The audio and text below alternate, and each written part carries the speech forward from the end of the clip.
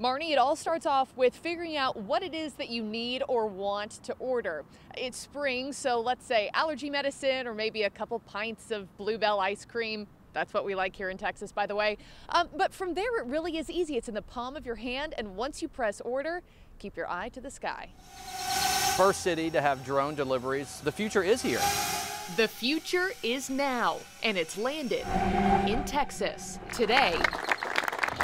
Walgreens launching its drone delivery service north of Dallas. The Dallas-Fort Worth area has a really deep aviation industry. It's got great weather, it's got great people.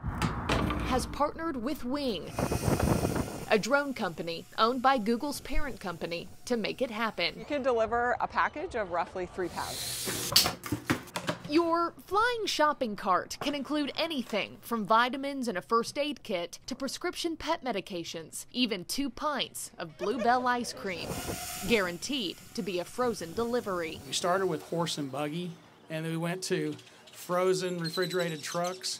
And today we can say we're delivering ice cream by drone, and that's pretty cool, you guys. In the App Store or on Google Play. And your order starts here on the Wing app. Choose your items, plug in a delivery address, and before you know it, your package is flying 65 miles an hour from store to door. The service is live right now, so if you live within about 4 miles of one of our facilities, you'll be able to place orders and have products flown to your house in minutes. Your order gets sent straight from this launch pad or the Walgreens store itself. The program taking off in Frisco and Little Elm. It's the future of supply chain. Frisco Mayor Jeff Cheney says he is proud to be a city of innovation. We're in a park setting today, and that is going to be the future. If you need a Band-Aid when you're on a hike, you'll be able to actually use your drone app and get it delivered right to where you're at. Wing executives also touting how paramount this kind of contactless delivery is in the wake of the pandemic and what this means for the millions whose shopping habits have evolved during COVID. And it will become routine,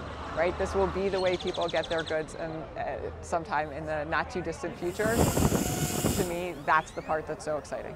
And Marnie, this is the package that gets delivered to your house. And one of my big questions was, what kind of landing pad do you need for something like this? And Wing told us this morning, all they need is an area about the size of a picnic blanket and they're good to go. And lastly, I know what a lot of people are thinking. What's the surcharge on a drone delivery? There is none. You pay exactly what the item costs in store, and that is it. Marnie.